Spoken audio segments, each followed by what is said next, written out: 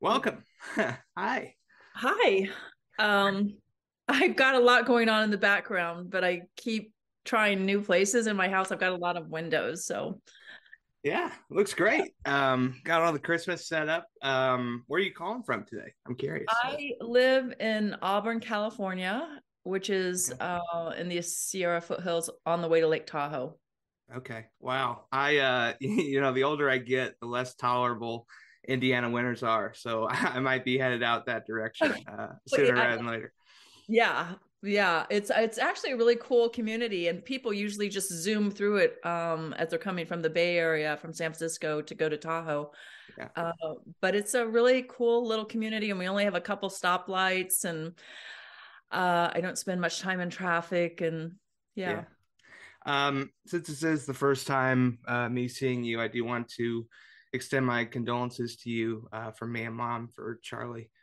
I'm so Thank you. sorry, Betsy. So Okay, now I'm gonna cry, but it's okay. I wanted to acknowledge it. I So appreciate that.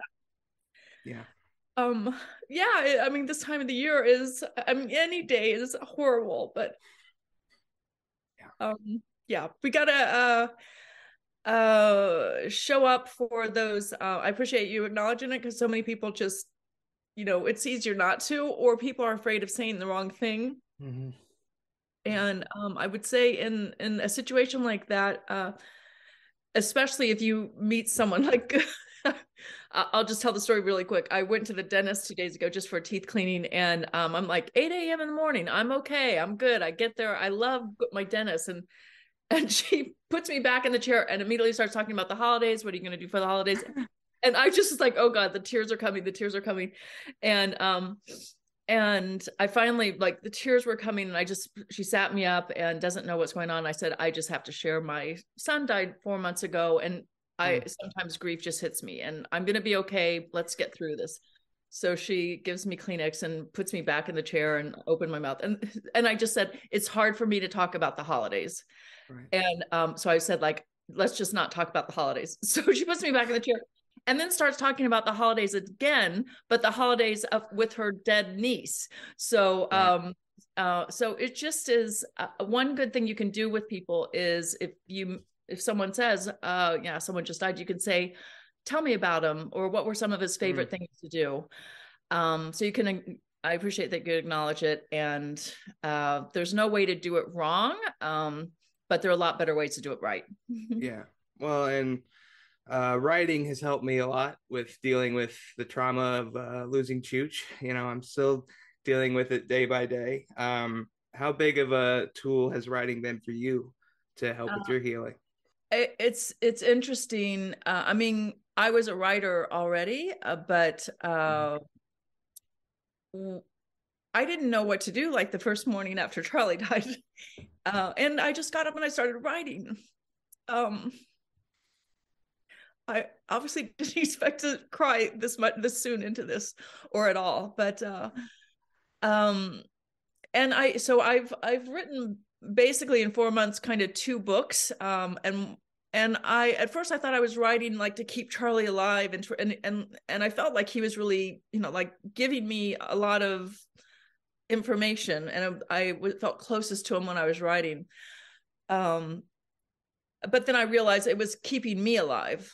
Um, did you have that experience with your dad? Did you feel like he was coming to you or through Oh you, or yeah, all the time. I feel like he's coming through me.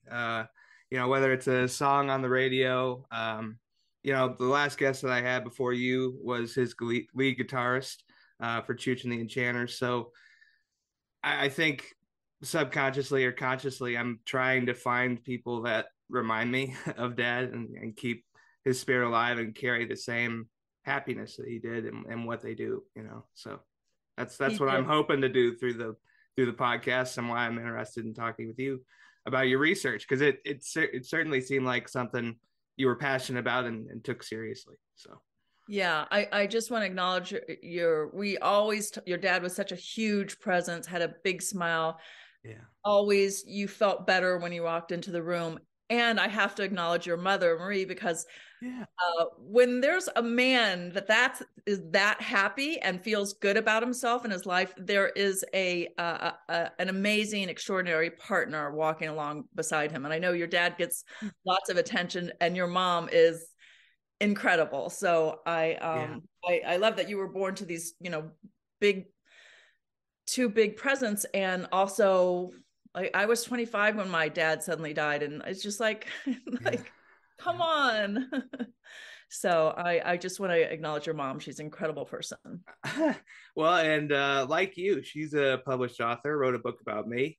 My perfect son has cerebral palsy, and obviously your book, The Autobiography of an Orgasm, which we're going to get into. But just as far as chronicling a book, was that always a goal for you? I know it was for mom when my diagnosis happened. Well, absolutely not to write about the secrets around my secrets and shame around my body and sensual path. I was Right. writing I was always a writer. And Yeah. so in my Always was. 40s, as I was doing a lot of healing, and this is post divorce, and I, started having these memories of somebody had asked me, like, when was the last time you felt really good in your body? And I mean, it's just like a regular question, thinking, I was maybe 44 at the time, thinking maybe they'd say, oh, like last week, or I'd say, oh, last month when I was dancing. And I had to keep going back and keep going back. And it just brought up these memories of things that I had buried that absolutely impacted my life. Mm-hmm. As a woman, as a mother, as somebody that didn't feel good in their body. And I just never recognized it. So I was writing a book about what I thought was super interesting about my life between the US, Indiana, and going to Zimbabwe. So it was this, woman going back and forth and experiencing like this spiritual life with the land and the animals and the people there. And but Mm-hmm. I'd go into writing circles and to workshop the material, and I'd read a chapter from the book about my life between the US and Indiana and Zimbabwe, and I'd have like one line in there about a sensual encounter, and everybody was like, oh, we want to know more about that. And I was like, I could never tell the truth about my sensual path.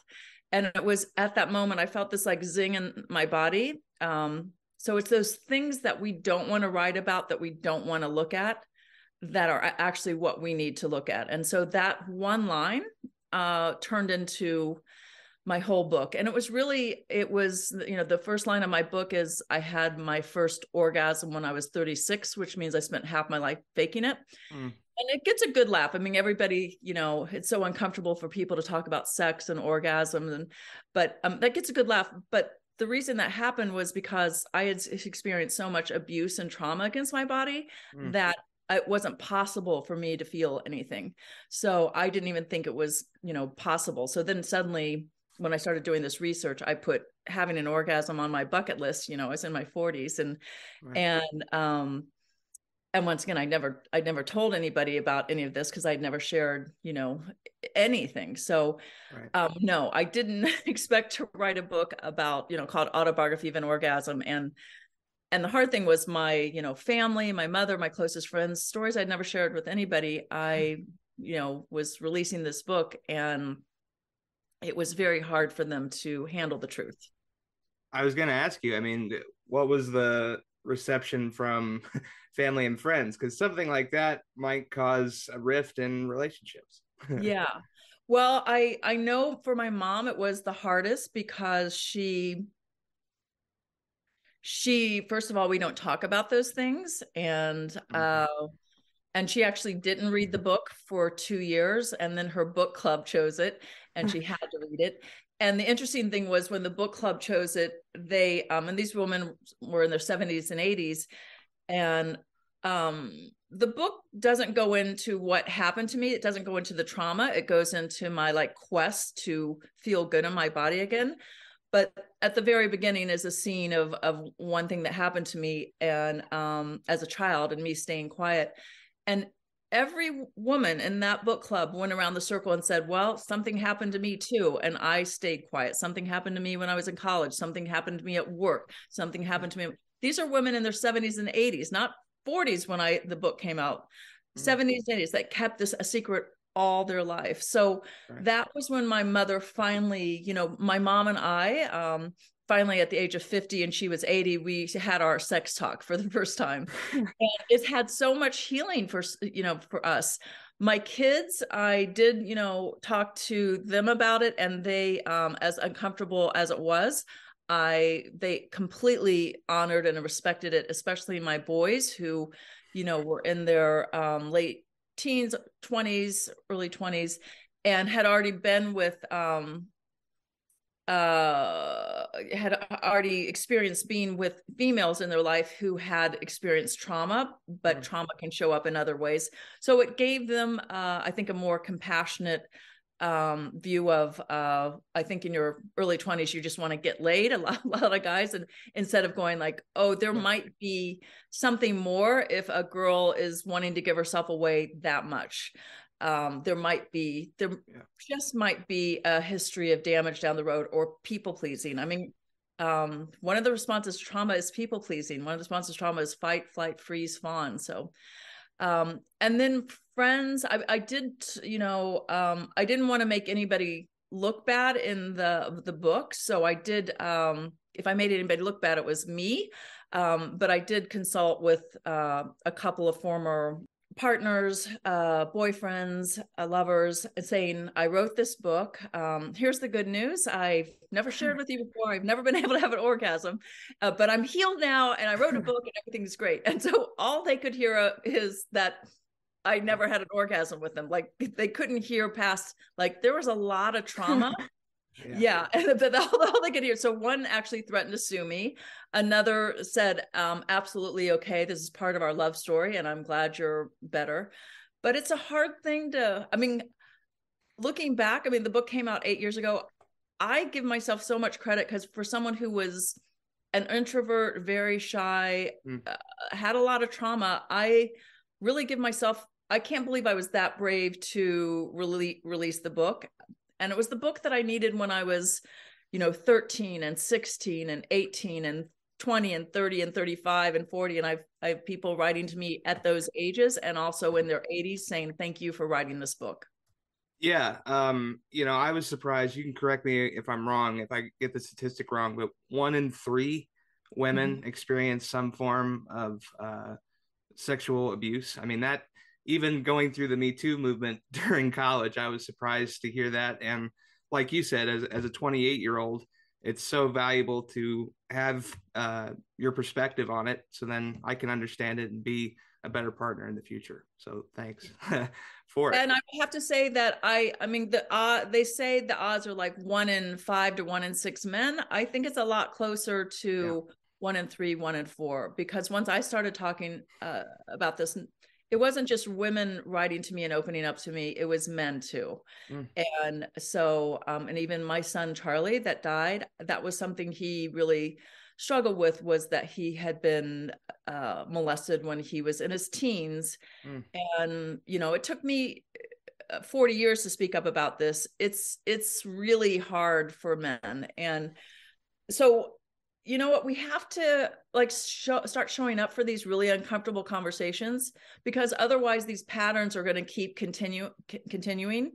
And the secrets just, they bury our shame, and that shame lives in our bodies. And and one thing I was really proud of is I had so much trauma that was buried that I couldn't feel anything. Like I couldn't feel joy. I was just living in a body and going through life, and that what looked good but didn't feel good. And trauma does change your body, and the great thing is then I did the work to change it back.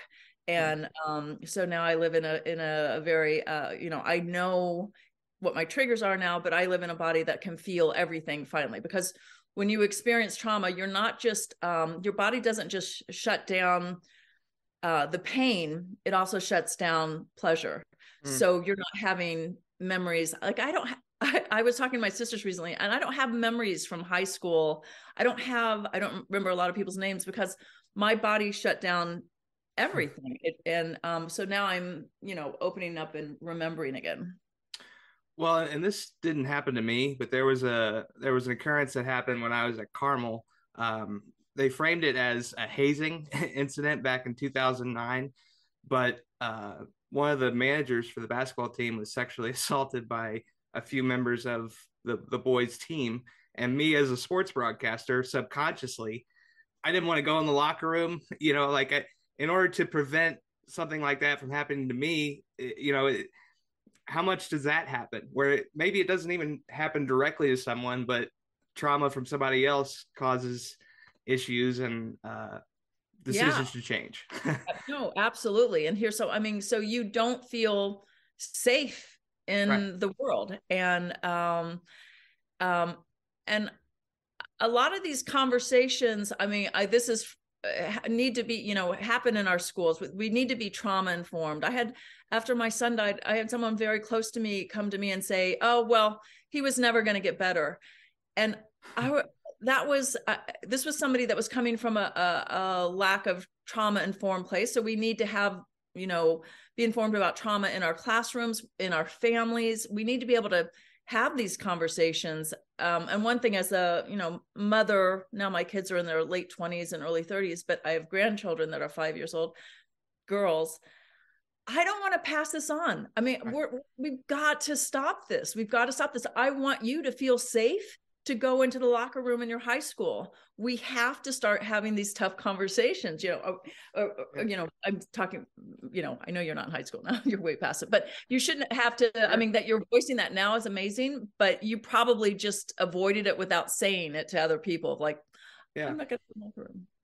Well, it was hard to travel. I mean, it's always just kind of in the back of your mind. And I grew up with Chucha and Marie, who were kind of hippies in comparison to the rest of Carmel. I mean, the thing that kills me about growing up in this community, it was a rich, kind of well-off community, but at the same time, they're sort of about hiding any sort of shame because that keeps the status quo and maintains the perfect image of the perfect community, right?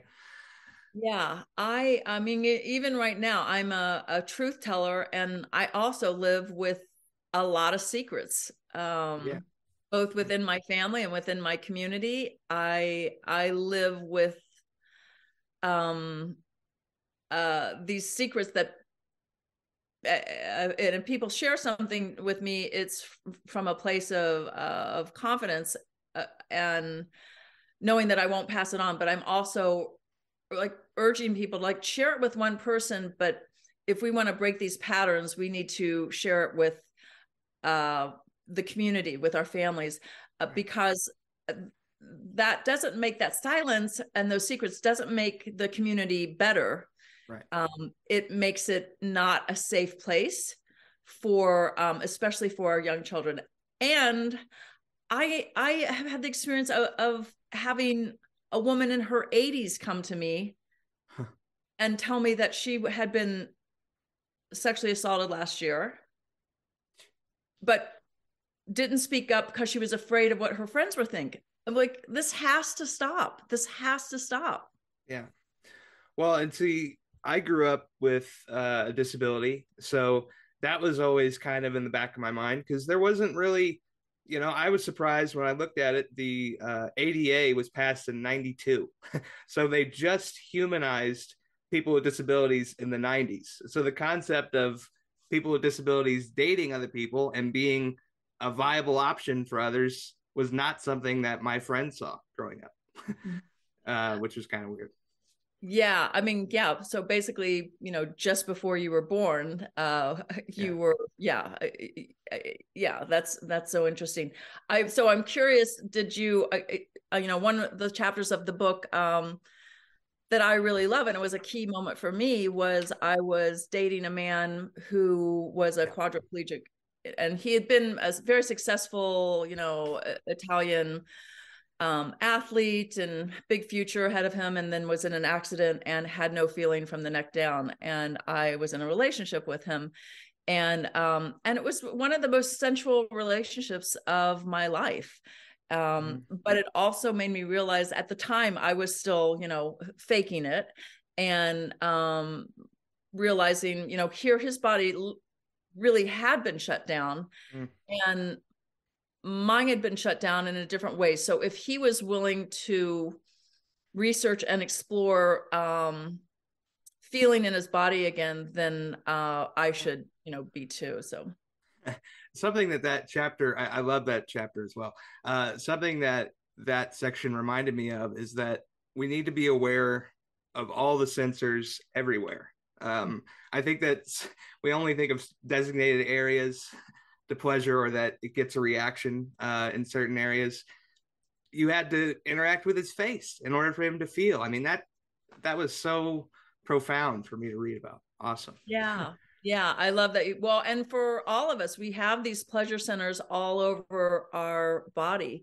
And there's nothing wrong with, using toys in sensual encounters, but I would really challenge anybody, not challenge, but invite you to just our hands, our fingertips have as almost as many, like a high concentration of nerve endings as we do in our genitals. They're like the two highest places in our bodies. So if you're using toys, then you are actually not connecting with potential pleasure. So I just think that especially in my research, at first I was going to sex experts and going to all these crazy classes and programs, and what it was doing was I was having someone else tell me what was be the authority on my body and tell me what felt good to me. We're all in different bodies. Mm-hmm. We're all in different bodies. So it wasn't until I finally stopped taking all the classes and everything and did and all the books and just spent time getting to know my body every day. And so like know yourself first. And I think it's an interesting thing now because this was a few years ago when I had started dating someone, and he was actually intimidated by me because it's like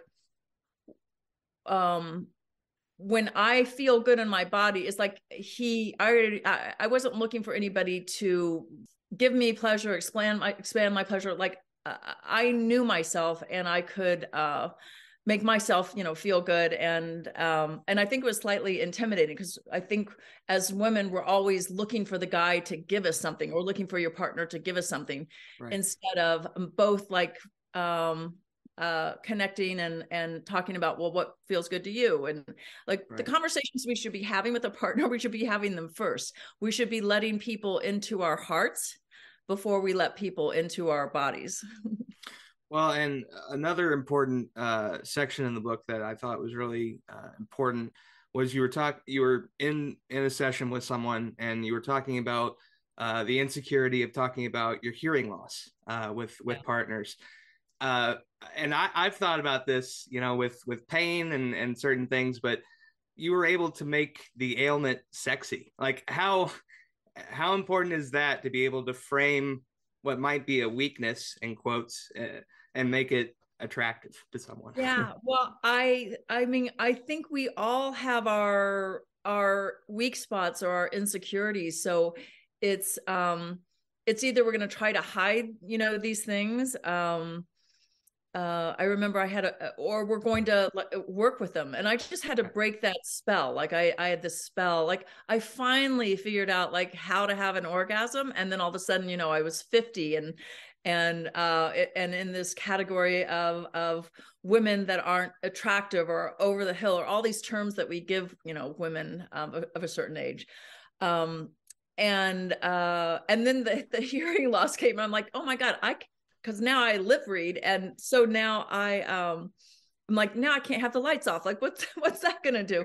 So it's just right, like, how can we have fun with this? Because when I relate, some of my vulnerabilities, then the guys always, or the partners always have vulnerabilities too. So can we? I think we've been sold this, version of sex and sensuality. I mean, my God, especially with porn and online. Mm-hmm.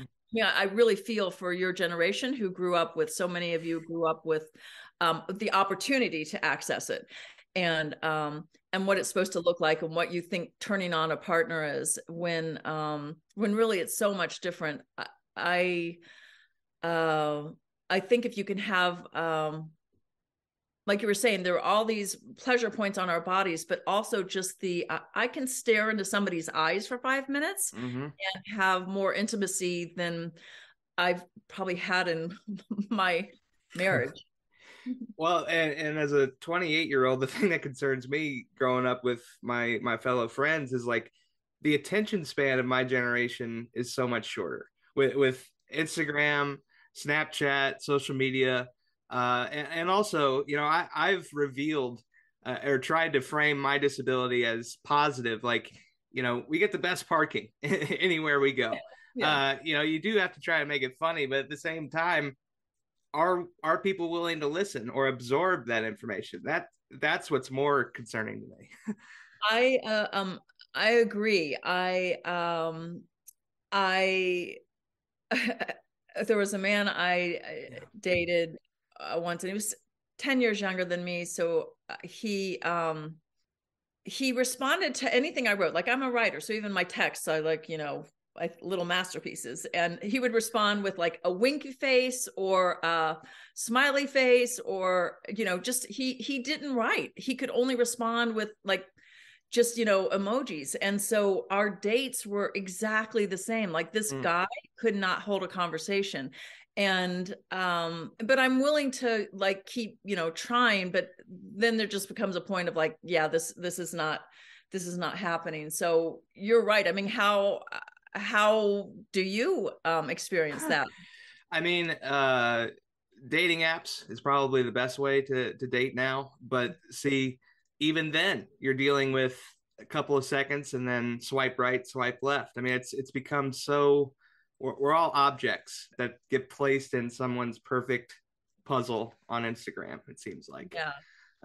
So I don't know. We're working toward Well, solutions, I yeah, guess. I like that you put your voice in the world with this podcast, and I don't know if you're in a partnership right now, but my feeling is your partnership is going to come through your voice and these Yeah.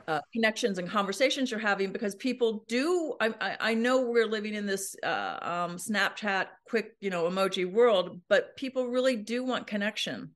People really do want connection. So I do believe that your person is coming through your show. I hope so. I hope so. Sometime soon. I did wear the Prince shirt for you today, since that is your favorite artist.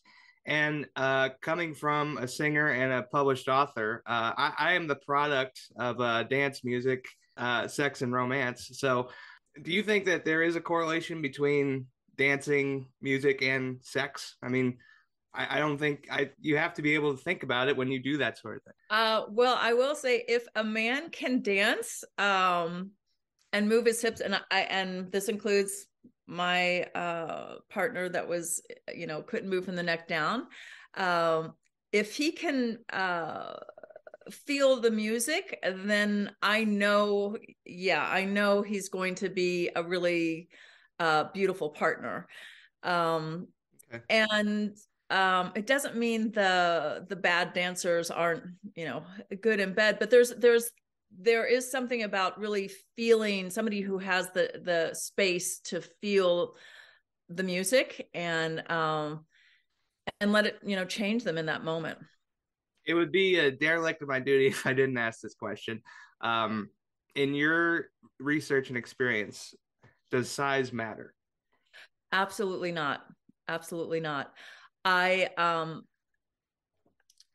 and it wasn't a choice, but somebody that I was with was the um absolutely was on the very small side, and he Mm-hmm. was such once we once we opened up about like what I needed, because I think his smallness, what he did was make up and like doing tricks, and it was almost like this acrobatic session. He was trying to impress me so much. And once I just said, like, could we just slow down? Actually, when you slow down, I feel more. Mm-hmm. And then it slowed him down, and he was able to say, so size absolutely doesn't matter. And I've had some of my most sensual moments with men of all different sizes. So, so you're just to confirm, it's more about possibly the connection and empathy between two people. Absolutely. And just wherever you are, like go slow with if you're with your partner, they're going to feel, it's just like if you're giving a massage, if you're rubbing hard, I mean, you can feel Mm-hmm. you feel it, but not much. If you're going really, really slow with the touch, you feel so much more. So just go slow. And this is where porn has done, horrible Right. things for relationships, because it's always like fast and hard. And there's also space for going slow, feeling more, and humor and connection. Mm-hmm. I mean, I wrote about some very, humorous moments in the book. And I think that's one thing, even though it's a book about, healing my body after sexual assault, I don't promote the book as that. And, when the book first came out, and one of the early reviews was, like, this is a really funny, book. And I was like, what? It's a funny book about my sensual path. But it was, the point was like, actually how we are in bed, it is, there are some funny moments, there are some odd moments, there are some quirky moments. So can we just write about those too? And don't like, just be authentic in the moment. One documentary that I saw recently came out in November of 2022. It was about One Taste, and I don't know if you did any of that research. Were you involved in any of those programs? Well, I did. I mean, I actually did write about doing the orgasmic meditation training, and Yeah. in the book, and that was who I did the I took like two of their courses. I did not feel comfortable with the because actually the founder did lead one, and I was very uncomfortable with her view on treating women who had been violated, assaulted, of, just saying like, basically it's your fault. So I wrote about it, and I also got out of it. And I think a lot of those programs did a lot of damage. I'm actually want to update my book in the next year or so to address some of those things. And this is why with the programs that I did, people write me now when they read the book and say, well, what are the three things? What are the three programs I should do? I'm like, no program, no program, no program. The three things you should do are spend 15 minutes a day just tuning into your body, see what feels good, give yourself a self massage, listen to your body every day. Another thing you should do is like, what feels good, what makes you feel good, dance. But with those programs, all of a sudden what you're doing is buying into somebody else telling you that they're the expert on your body. And if you want to go deeper, then you need to buy the next program. And so it's Yeah. taking already wounded, traumatized people and adding more trauma to it. So the only, I think, benefit of that documentary was just to show, like, there are so many of us who have had trauma in our lives, and but this isn't the way. Some of the programs were very helped me get from like point A to point B, but I always think there's a better way. And so that's what I've tried to do with my work. And I do work with people. I mean, my focus is on writing, supporting writers, but I do work with people who want like sensual coaching, but it just turns back. I just put it back, to them. It's not me giving them anything. It's helping them remember. Well, and this is something that I have to consciously remind myself of when it comes to mental health. And there was a portion in the book that I read about where you talked to a plant that needed help, that needed to grow, and as you positively talked to it, gave it reinforcement, it did start to grow. We as sentient beings, how important is it to talk to ourselves in a positive way? So positive. I mean, that was that was at like a really low point of my life. Yeah. Um and it was the first Christmas without my kids post divorce. We did Christmas together for 13 years, and then suddenly there was a change in who my former husband was dating, and they didn't want me on my family trips. And I was alone. And I remember this plant, which looked dead. I, started to throw it away. And then I was going to keep the pot because the pot looked good. The plant wasn't good, but I was going to keep the pot it was in. And I started to throw it away. The bottom, the roots were still green. And so I carefully, put it back in the pot, watered it. And then for some reason told it, I was like, I love you. And I think, in the end, that's what I was like, it was keeping me alive, but I was basically saying, I love you to me too, at a very low moment in my life. And I mean, I couldn't believe it. I kept doing that. And within, a couple months, it started to sprout. And then I had, orchids a few months later. So it is, I mean, we all go through hard times, and we live in this world too of, I'm all for people doing selfies, and especially women. We've lived in this world that women or anybody with disabilities, we live in a world that we are only seen in a certain way. So I am all for people showing themselves, however they want on social networking. And we also need to treat ourselves really, really well and tell ourselves the things that we need to hear. This is something that makes me so sad. At the end of Charlie's life, he died alone in a hotel room. There happened to be fentanyl in drugs that he bought. But he didn't die alone. He died with all of the negative words he was saying to himself, but they were also things that other people had said to him.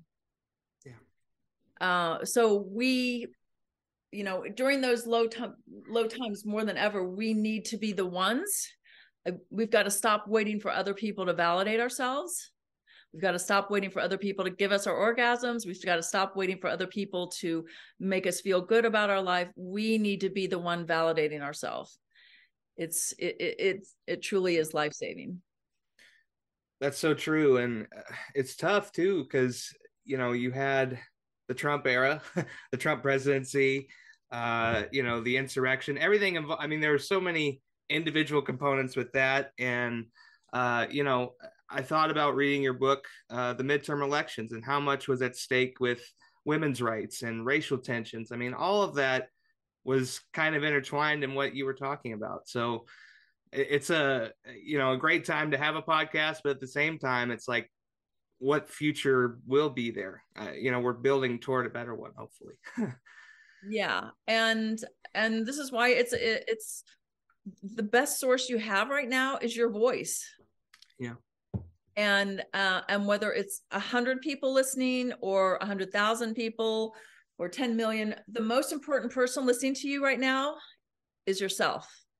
I read about your adventure overseas. They say you can't get better in the place that got you sick. How important is it to travel and to get outside what you're used to when it comes to healing? Well, I mean, for me, I never traveled when I was younger. I grew up in a family that went to Disney World every spring break and Canada fishing every summer.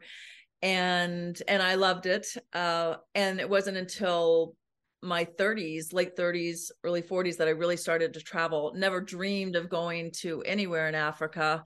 And that's become a very important part of my life. My son Charlie, when he was 8, at his teacher at school and the therapist at school, advised us that he needs to be put on, 8 Adderall or Ritalin and won't sit still. They never asked how's he doing with it? Divorce. How's he doing with, going between 2 homes? They just wanted to label him. So I took him out of school and took him to India with me. And that was a life-changing trip for both of us, especially because I got to see India through my 8-year-old son's eyes, who didn't see the worst of India, which I was just seeing poverty and kids on the street. My son showed me to see the best of India.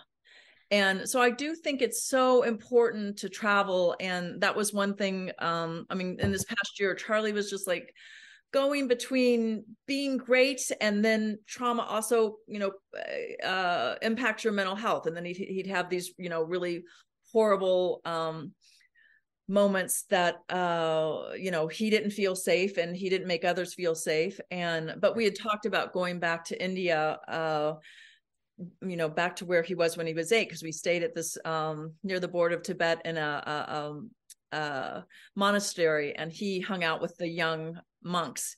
So we talked about going back. Anyway, I am going to take his ashes back there, some of his ashes back in February, and release them in the Ganges River, okay, which I know he would love. So it's these things that don't, I feel it's like this type of travel or these type of moments that make a life. Do I need to do this? Does Charlie need it? Is it in some book that it's going to, make everything better? No, but it's just following, for me, it's something that matters. So, not all of us can just take off and go travel the world, but also take time to travel your inner world too. So yes, traveling is important. And also my 2 other boys, Sam and Willie, they just want to stay close to home. They like to do the same things. They would have been perfect in my childhood, go the same place every year.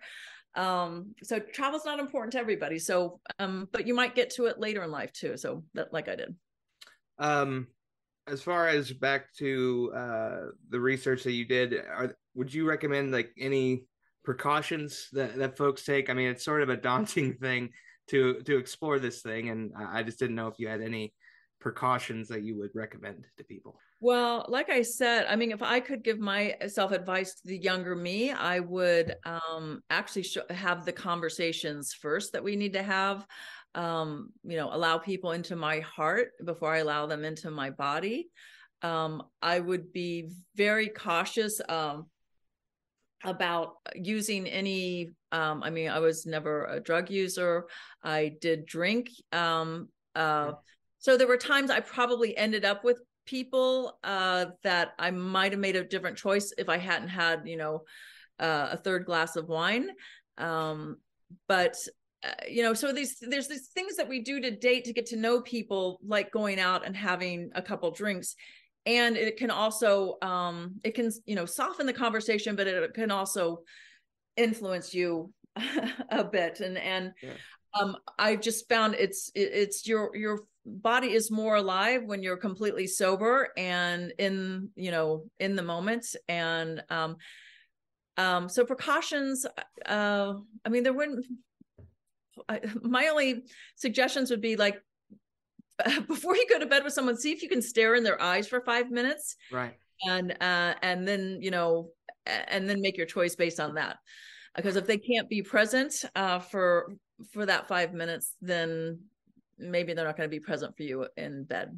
Well, and see, that's one other thing I wanted to mention when it comes to dating. I think that when people message folks now, we build up this image in our head of this perfect person, and then when we meet them in real life, it doesn't meet our expectation, and we're disappointed. We have to look at them and be, like you said, be present with them and see what that is before making any decisions. Yeah, and we're all trying to like put on our best, and we all have a little bit of pain, and we all have a little bit of disappointment, and so right. Just know whoever you're meeting probably has experienced some heartache. I was just I made the choice not to date the past almost 10 years, and but I'm getting ready. I'm ready to. I actually wanted to be present for Charlie. I wanted to be present for my grandkids. I wanted to be present for myself, not always looking for someone. But I was just telling someone I'm ready, but I'm like, I need him to be like a little depressed, like someone that writes like sad country songs. Mainly because it not depressed, but I need him to understand sadness. Sure. Because that is part of my life.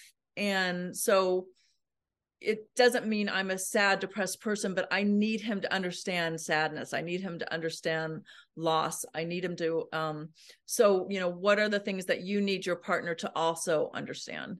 It's not just, finding, the person that lights up your whole world. And it's a different time than when your parents met. I mean, they Sure. got, Yeah. so but yeah, that's one of my requirements now. I'm like, I need them to Do you, write like sad country songs. do you know how Chooch got Marie? Have you heard that story? No, I'd love to hear it. So dad played, he was the band at Ike and Jonesy's for like 15 years, Ricky and the Rowdies. And he Yeah. was playing Hard to Handle, trying to think, oh, the Black Crowes version. And there's a line in there, take my hand, I'll prove every word I say. And as he delivered that line, mom was standing there, watching him. So at that point, Chooch had Marie, and I'm the product. You're looking at it right now. So there you go.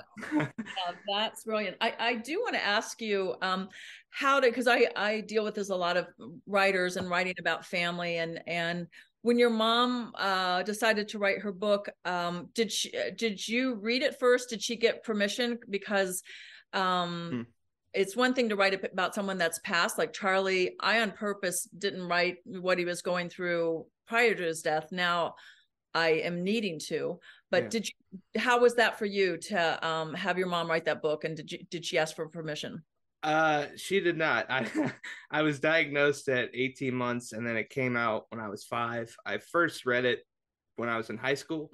And it was meant to be, I mean, my doctor, Dr. Chuck Dietzen, who has traveled the world, has called the book a love story, because it just kind of chronicles, the hope that we had in spite of bad news of me being diagnosed. I personally don't want anything else published unless I do it, though, at this point. So, but mom and dad also gave me the talent to write, and podcasts like this and chronicling stories like yours, Betsy. It helps me get through the days. It's not easy, but we're getting through it day by day. So. Well, I admire the work you're doing in the world. And like I said, it's the one thing with this really challenging dynamics in the world now is the one thing we can all do is use our voice, and you're doing that, and also show up for hard conversations with each other, and then be able to get back to love. Show up for hard conversations. And even you inviting me to be on to talk about this book. So many people, I mean, I wrote right on this book about writing, just so my mom didn't have, when someone asked her, what books does your daughter write? Just so she didn't always have to say Autobiography of an Orgasm, Right. So, but I don't think this should be taboo anymore, because it's just not worth it, because so many have suffered. And as we saw with Me Too, and my book came out 3 years before Me Too, there's a lot of anger, there's a lot of people wanting justice, wanting to get even. And the issue is every single person that was abused by someone that had also been abused. Mm-hmm. So it's just this pattern, and it doesn't make it right or anything, but we can't just, putting someone in jail isn't going to solve the silence around the abusers, what they've gone through. So we need to heal ourselves first. You're never going to get your abuser to apologize to you. We need to heal ourselves, be in charge of our body. You can change your body back. And then, use our voice, express ourselves. We're here to experience the world and then express ourselves. And Prince was so good at that. I was going to ask you too. Did you ever have a chance to see him live? I didn't have the chance. No. This is incredible. There are very few people who I'd go to see, but Prince in 2017, I was in Australia, and I'd been there working for a month, and I had to fly out of Sydney. So and Prince was going to be there for 3 nights at a concert in a small venue, only 1,700 people. I'd never seen him in my life.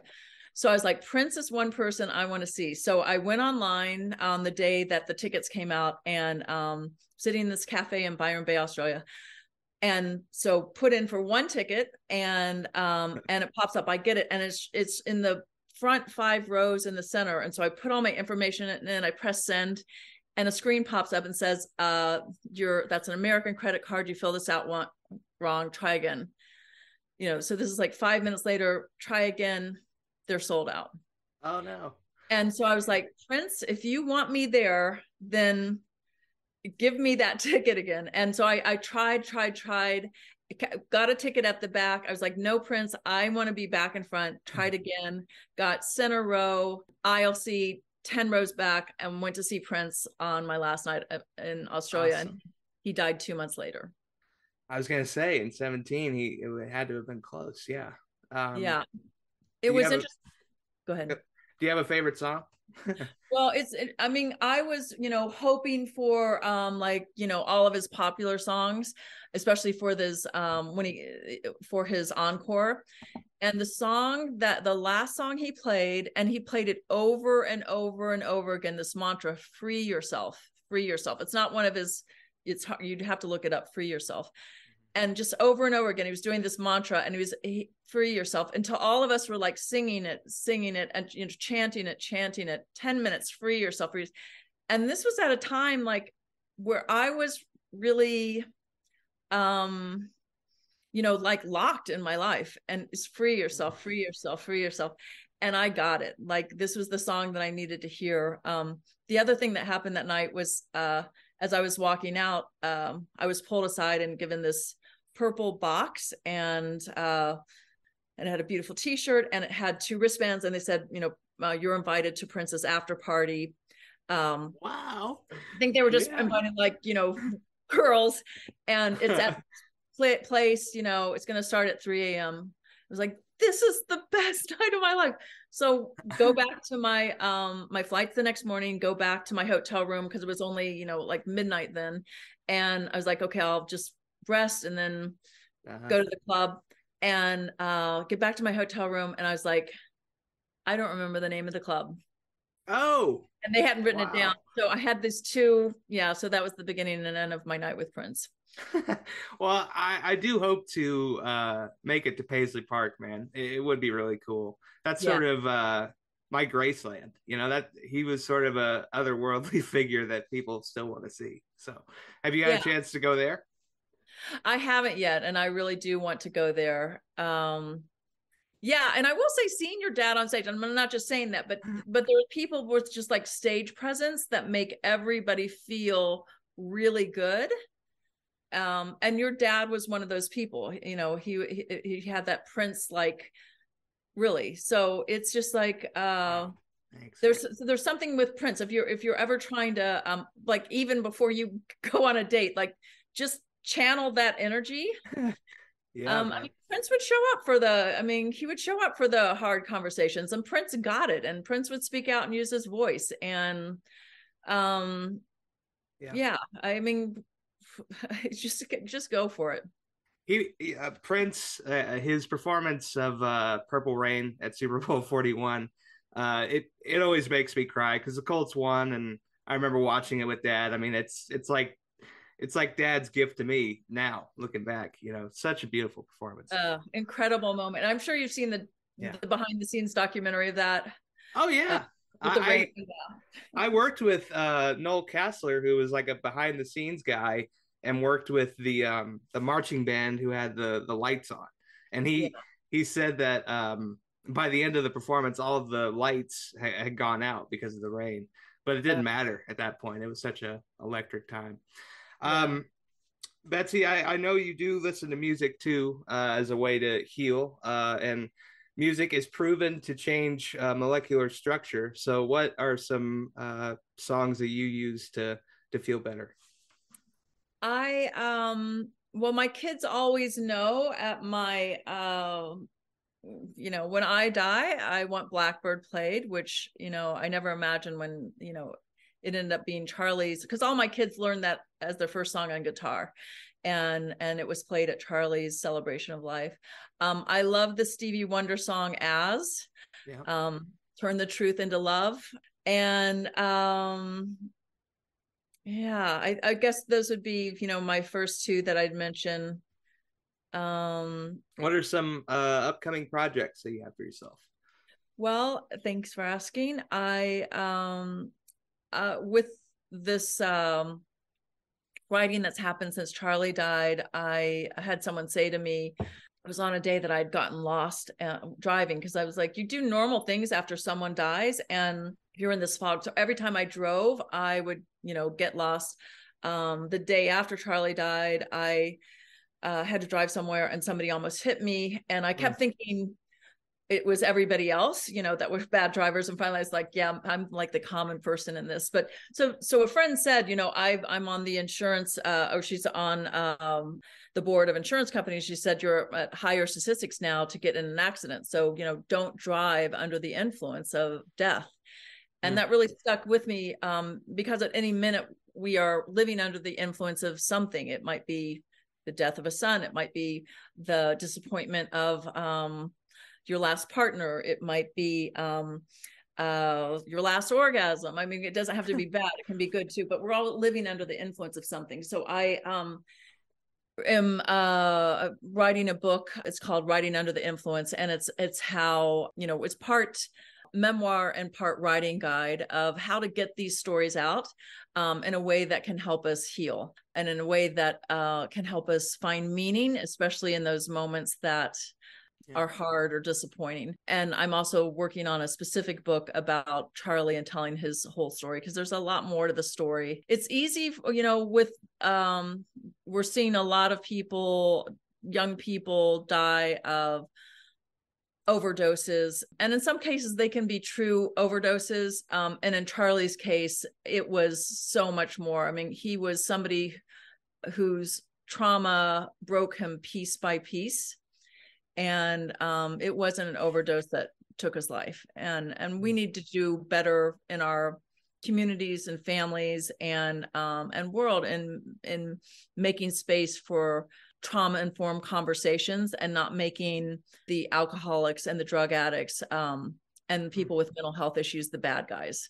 Because what they're really saying is, I am hurt, I am in pain, and even if I'm screaming pain at you, it can't be pain screaming at pain. Somewhere along the line, I need connection. I need you to listen. And so I'll be writing that story, hopefully from a place that will help others. Empathy now more than ever.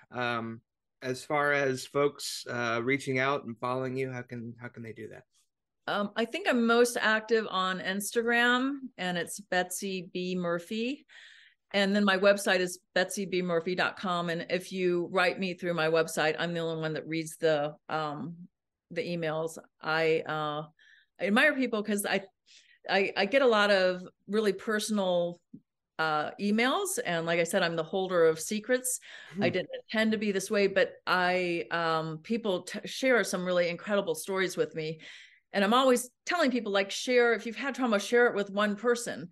And I've been that person a lot. And but I'm always like, I can't believe they're sharing this with me. And then I'm like, oh yeah, well, I shared my most, personal challenges and traumas, and let's all be curious about how we can, what's beyond them, because we don't have to get stuck in the trauma like my son did. What's beyond it for him could have been a life with his two young girls. And yeah. Well, it's an absolute joy to talk to you today. And Betsy, please know that you're helping a lot of people heal with what you're talking about. So thank you. Appreciate it. Thanks, Jimmy. All right, folks, to hear this again, you can check out my website, jbkonair.com. You can also get the podcast anywhere by searching my initials, JBKONAIR. Until next time, have a great day and a better tomorrow.